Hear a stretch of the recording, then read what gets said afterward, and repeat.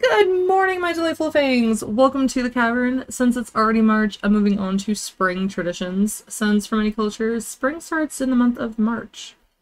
Today I'll be focusing on Ostara, but before we get into that, don't forget to show your support by clicking that like and subscribe button. Best thing is, it's free, but a huge help to my channel. Thank you so much to those that have already done so. It means a lot to me. You're amazing. So, what is Ostara, and who is Eostre?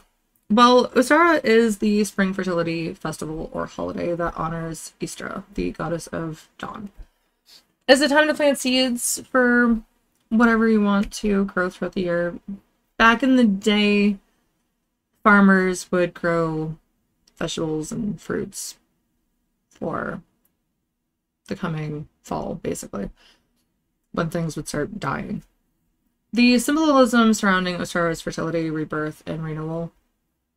There are other symbols, for instance, hares and rabbits. The March hare was viewed as a fertility symbol and a sign of spring because this particular species of rabbit is nocturnal most of the year, until March. It is the mating season for the animal, so during mating season, the March hares are seen all day long. What's interesting about this species of rabbit is that females can get pregnant with a second litter while pregnant with their first litter. It's amazing. And probably why it's used for the symbol of fertility. It's not just rabbits, though, that are symbols of Ostara. There are also colors, crystals, flowers, plants, and other animals. A few other animals that are symbolic of the holiday are lambs, birds, and chicks. Something you've probably seen with Easter, because that's pretty much the symbolism for Easter too. And of course, eggs. As with any celebration, feasting and merriment are part of the traditions surrounding Ostara. It's also a time of ritual cleaning to sweep away old patterns and bring in renewal, hence spring cleaning. The origins of Ostara come from Germanic and Celtic stories of the goddess Eostre, but celebrating the spring equinox was not just in Northern Europe. In ancient Rome, they celebrated Sibyl, mother of the gods, and her consort Attis. Indigenous Mayans honor the serpent deity Kukulkan. Persians continue to celebrate the equinox as Nowruz, or the New Year. I'll be looking into where the Easter Bunny came from and other bunny stories like Peter Rabbit, and I think there's a few others that I've heard that were told to me when I was growing up. Next Friday, I'll talk about all that. I'm not sure what movie I'm reviewing as of this time, so it's going to be a surprise this evening.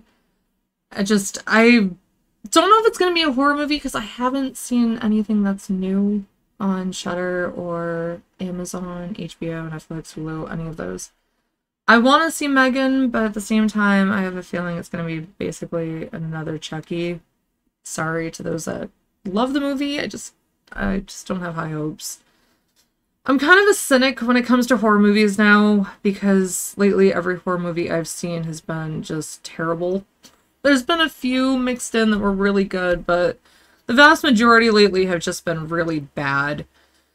And unfortunately, it's making me want to stay away from the genre for a bit until enough movies come out that I can actually sit back and watch. I don't know, though. So, we'll see. I might talk about romance movies that I like because, well, that's kind of what spring is all about, I guess. I guess you could say. But if you don't want to miss the upcoming content, click that bell icon to be the first notified about a new video.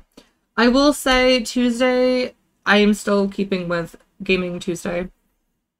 I'm going to try Tiny Tina's Wonderland if I can get it to work. I'm hoping I can get it to work. I'm not going to show the character customization portion, although I might because I've heard many people have a hard time creating a feminine character. So I might break it into two parts. I might show the customization portion and then the gameplay. So if you're looking forward to that, click the little bell icon.